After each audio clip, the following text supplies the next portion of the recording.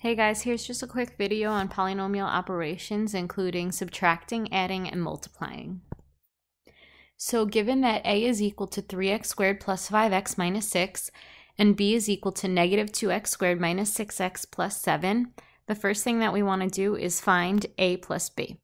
So a, I'm going to rewrite and substitute in that polynomial. So 3x squared plus 5x minus 6 plus b, and b is equal to negative 2x squared minus 6x plus 7.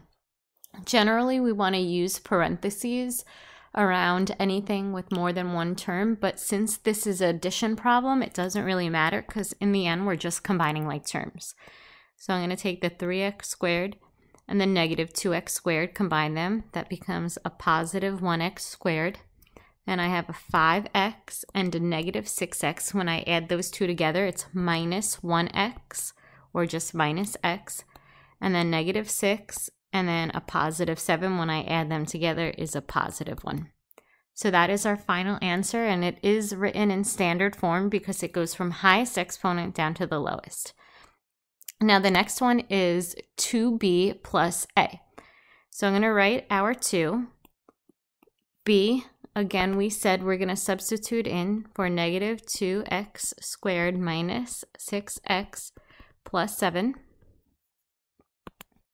plus, and then again a, again, it is more than one term, so we could use parentheses, but since it's addition, I'm just going to include that polynomial without the parentheses, because I don't have to worry about distributing a negative. So from here, distribute the 2 to everything on the inside. So negative 4x squared minus 12x plus 14. And then I'm going to bring down my polynomial for a. So positive 3x plus 5x minus 6. From here, I just combine like terms.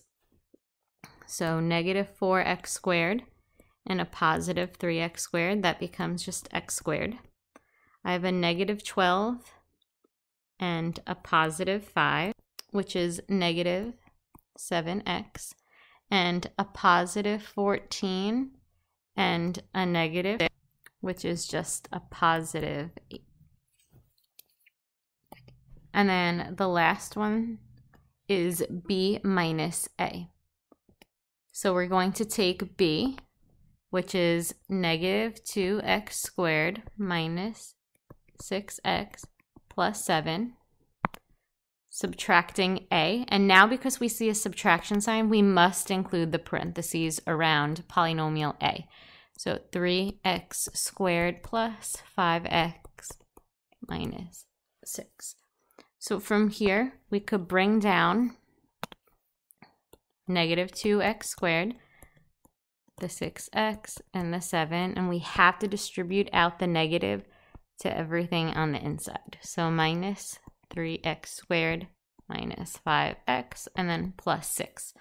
From here, we're just going to combine like terms. So negative 2 and a negative 3 is a negative 5x squared. Negative 6, negative 5, negative 11x. Positive 7, positive 6, plus 13. The next one that we're going to look at is multiplying polynomials. So the first method is double distribute. So I'm going to take the 2x and multiply by x to get 2x squared. We go coefficient to coefficient and then variable to variable. 2x times negative 4, negative 8x. Then since there's no more on the right-hand side, I'm going to go back to the first parenthesis and do 3 times x, and then 3 times negative 4. From here, I just combine like terms. So 2x squared, I have negative 8, positive 3, that becomes a negative 5x minus 12. And that's my final answer. So now I'm going to show you the same exact polynomial, but using the table method. So I'm going to set up my table. I have a binomial, two terms, a 2x and a 3. So I'm going to split that into two rows. I have a 2x, a positive 3. Then for here, the x minus 4, again, another binomial. So I'm going to do that into two columns. From here, I'm going to multiply.